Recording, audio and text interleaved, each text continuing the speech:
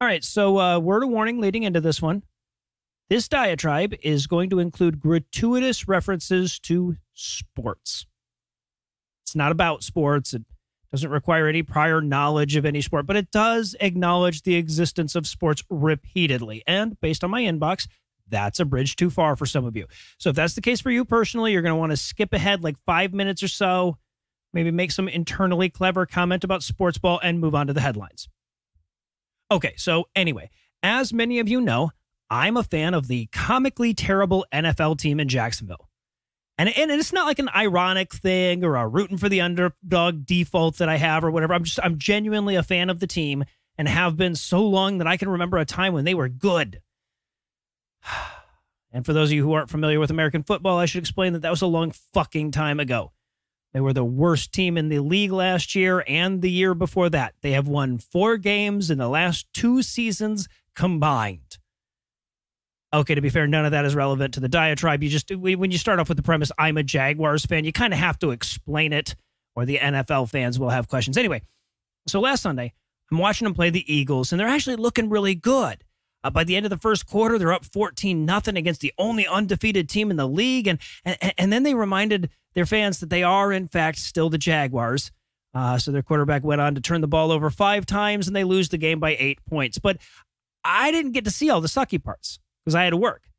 We were recording a Get Ahead of God Awful Movies episode that afternoon, and the only time we could do it was right in the middle of that game. So I left with my team up 14-0, and then I watched them fall apart via increasingly distressing score updates on my phone. Now, you might be tempted to think that a guy who's rooted for the laughing stock of the NFL for 20-some-odd years is used to that kind of thing, but not so much, right? The Jaguars, generally speaking, don't have leads to blow. They're not a get your hopes up team and disappoint you. That's the Lions. They're more of a we always sucked, so why would you bother hoping team? So in order to calibrate my mood as they were losing this game, I had to go all the way back to when they were good. And that means, with the exception of a weird-ass blip in the 2017-2018 season, going back to the turn of the goddamn century. And man, let me tell you, more than anything, remembering what it was like to watch a Jags game in 1999 forced me to remember how much different it was to watch football back when I was a woo-infused, superstitious, conspiracy theorist idiot. See, back then, I subscribed...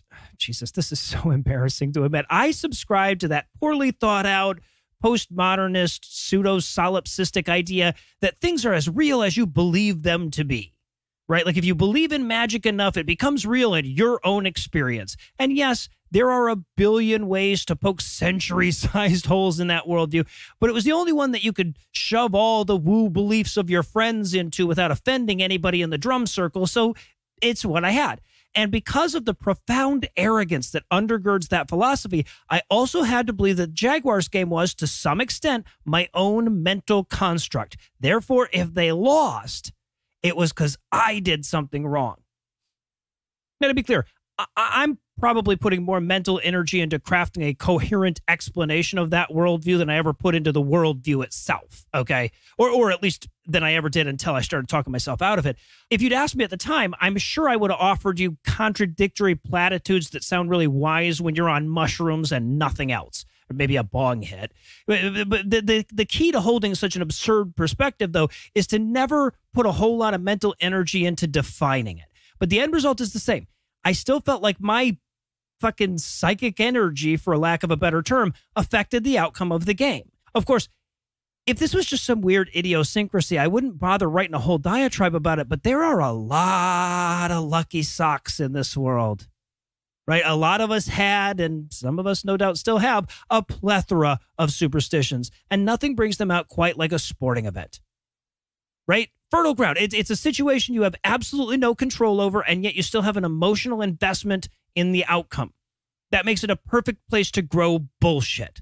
Like, I'd love to say that I always knew my bullshit was bullshit, but when I look back on it, I really did feel in my heart of hearts that the Jaguars played better when I was watching them play, and therefore I had to watch them play. Right? Especially, I had to watch them play. Fuck, do I wish I could slap young me. I had to watch him play wearing my lucky Jaguars baseball cap. And here's the thing that you might not understand if you were never an idiot or a sports fan. feel free to make your own joke about how those things are synonymous. This shit leads to genuine anxiety.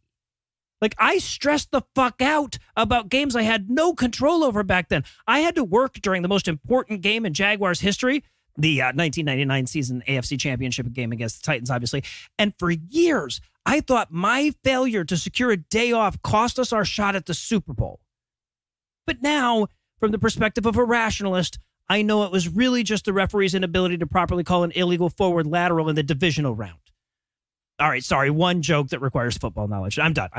But honestly, the whole time I was watching those score updates ding their way into my phone, I couldn't help but reflect on the pit that wasn't in my stomach.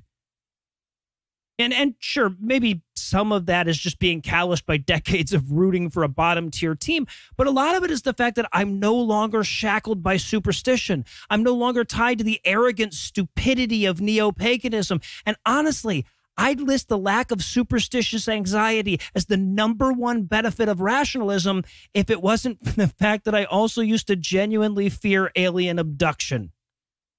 Fuck, this diatribe started with an admission that I'm a Jaguars fan and just got more embarrassing from there. That's actually kind of impressive.